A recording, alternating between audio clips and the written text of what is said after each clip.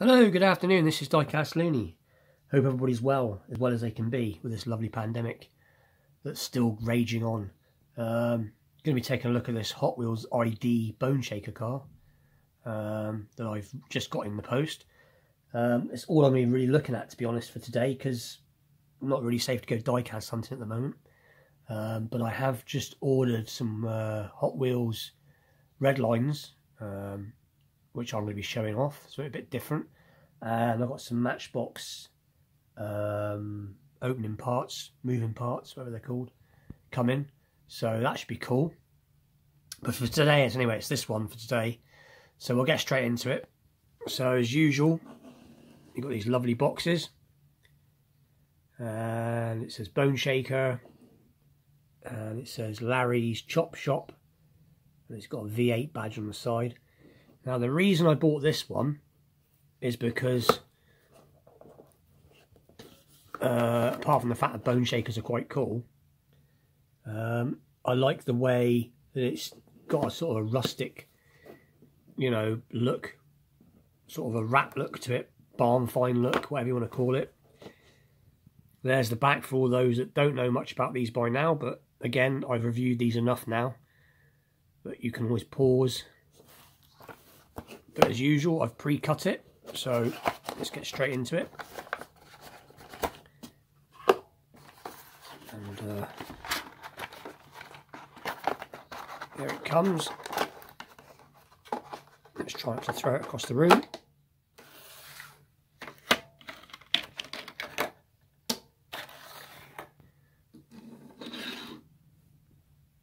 And there it is.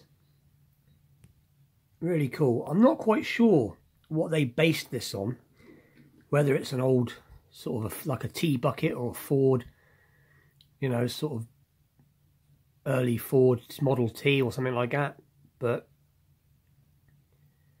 it is really cool. It's in that usual sort of like a turquoisey blue colour Spectra Flame paint, and so it's got Larry's Chop Shop on the side, but they've done a really nice job of the weathering, the sort of rust. It really, it's actually raised, you can feel it. They've done a really cool job. There's the bottom. But yeah, it's just really well done. It really does look like it's got proper rust on it. It's really cool. I've got another one here, which is not an ID card. I'm not sure what, when I bought, I had this for years. Just thought I'd show it in comparison, just from a regular sort of boneshaker. When was this?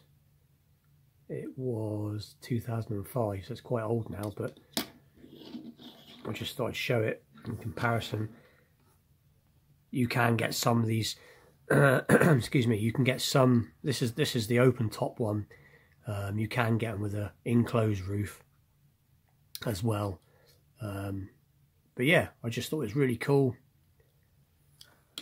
And there's the standard one. As I said, I forget where I got this one from, to be honest now.